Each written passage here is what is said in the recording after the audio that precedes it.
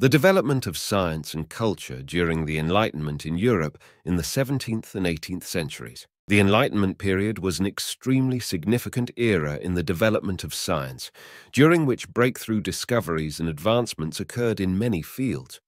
During the Enlightenment, people began questioning religious dogmatism and adopting an approach based on reason and scientific observation.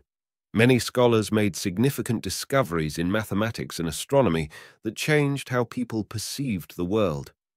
One of the most important achievements was the development of the heliocentric theory by Nicholas Copernicus, who challenged the widely accepted geocentric model in which Earth was considered the center of the solar system. Leonard Euler and Pierre-Simon Laplace, prominent mathematicians of this period, contributed to the development of mathematical analysis and celestial mechanics. The most important discovery in physics was undoubtedly the work of Isaac Newton, Philosophiae Naturalis Principia Mathematica. In his work, Newton formulated 3 laws of motion, which became the foundation of modern classical physics.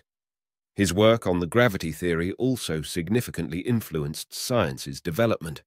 A groundbreaking moment occurred in the field of chemistry during the Enlightenment. Antoine Lavoisier, known as the father of modern chemistry, formulated the basic laws of chemistry, including the law of conservation of mass and the oxygen theory of combustion. One of the most significant achievements in medicine during this period was the invention of the smallpox vaccine by Edward Jenner in 1796.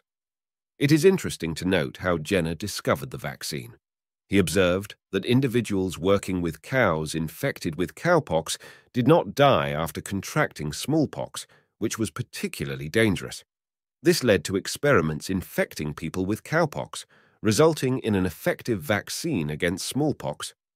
In biology, a scientific classification of organisms was made, which was the work of Carolus Linnaeus. Linnaeus created the so-called binomial nomenclature system, which is still used in biology to classify organisms. It is also worth mentioning the emergence of the Great French Encyclopedia. This encyclopedia contained a wide range of knowledge, from scientific to philosophical topics, and its editors sought to convey knowledge in a way that was understandable to everyone, which was in the spirit of the Enlightenment. The Enlightenment was an incredibly fertile period in the development of science, during which many breakthrough discoveries were made. These discoveries largely contributed to shaping the modern view of the world and the scientific way of thinking. Enlightenment culture, classicism. The discovery of Pompeii in 1748, when the Spanish military engineer Roque Joaquin de Alcubierre accidentally stumbled upon the city's remains during construction work near Naples, profoundly impacted the development of Enlightenment culture. Pompeii was buried in volcanic ash after the eruption of Vesuvius in 79 AD. This discovery opened a window to the world of ancient Rome, which influenced the inspiration of many areas of culture and art. One key aspect of Pompeii's discovery's impact on Enlightenment culture was the development of a style called classicism. Classicism refers to the aesthetics and values of classical Greek and Roman art. It was characterized by harmony, proportion, moderation, and refined form. Ancient sculpture and architecture, observed in the restored buildings and findings from Pompeii, inspired this style. One of the most important examples of Enlightenment architecture is the Palais Royal in Paris, completed in 1636.